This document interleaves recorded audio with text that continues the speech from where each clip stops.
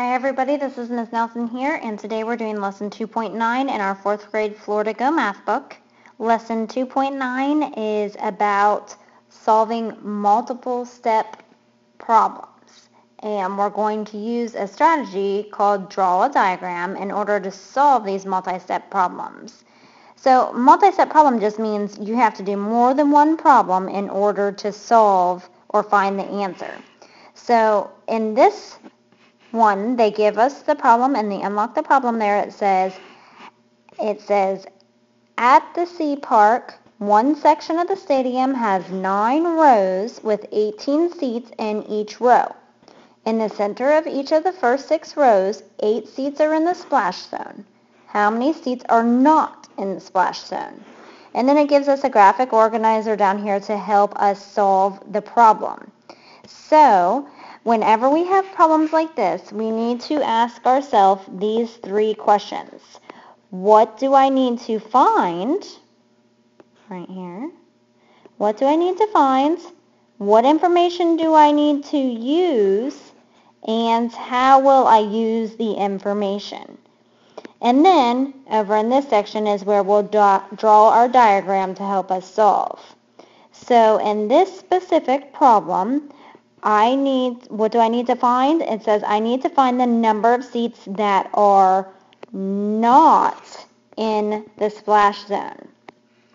So I'm going to fill in this graphic organizer with the word not. I'm finding how many are not in the splash zone. What information do I need to use?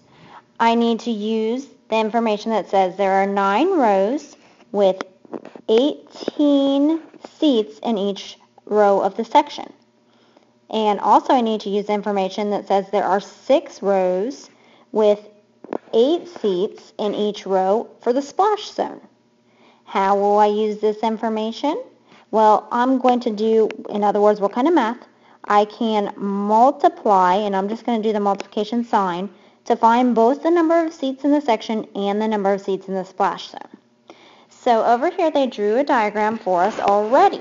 They drew the whole entire section that has 9 rows and 18 seats in each row. So they drew up 9 and across 18. And then they drew the splash zone, which said it was in the center.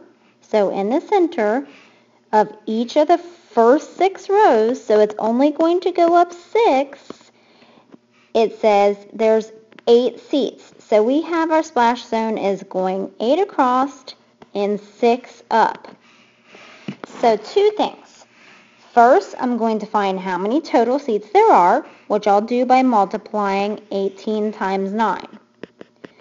And then I need to take away from that the seats that are in my splash zone, which I'll find by doing 8 times 6.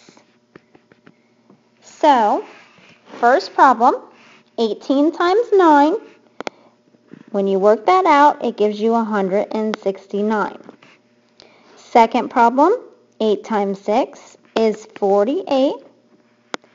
So, I'm going to have to do, I'm sorry, not 169. This should be 162. So, I'm going to do 162 seats in total. Take away my 48 in the splash zone.